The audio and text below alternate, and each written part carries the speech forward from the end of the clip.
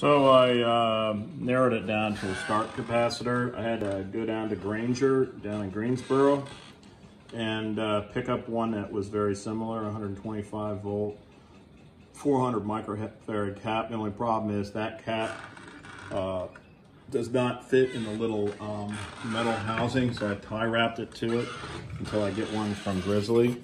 So I believe that this is the same issue I have with my starter motor, or the Grizzly table saw. That they put these crappy capacitors on here. Now here's the capacitor, and it's basically shorted.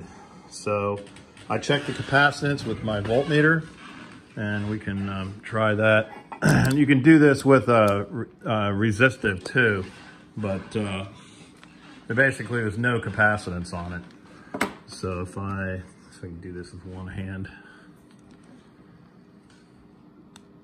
So if you look here, it basically, you look on the meter, basically is giving me nothing. And then if I tried the one I got from Granger. I actually bought two of them from Granger. One a little bit bigger. And if you put this on resistance, what it's supposed to go to is it's supposed to charge up, and then the resistance will go to infinity. But what happens here is the resistance here is basically nothing. So I'm not getting it on there. Anyway,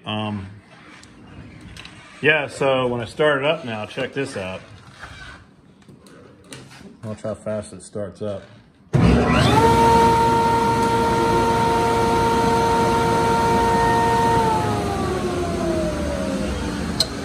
goes the centrifugal switch. So,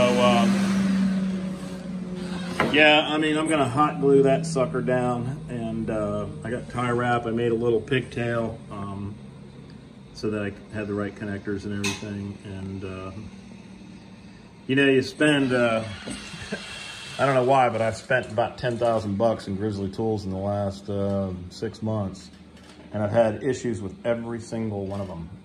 Motor issue with this one. Now this planer, I mean this joiner, oh, it's fantastic once, you know, when it was running. And it ran for, so I got it on Tuesday, put it together by Wednesday, and it's Monday morning. So it ran, what, 3, 4, 5 days. But this morning I came out here real early, and it just wouldn't run. And yeah, there's no hesitation now with that,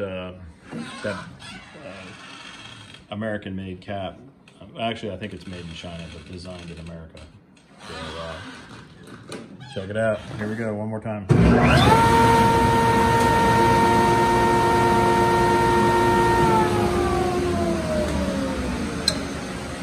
So there was a guy on YouTube on my other video who mentioned it was probably the starter cap on the other motor. So I may go and replace that one too. So I'll call Grizzly and have them send me a new cap.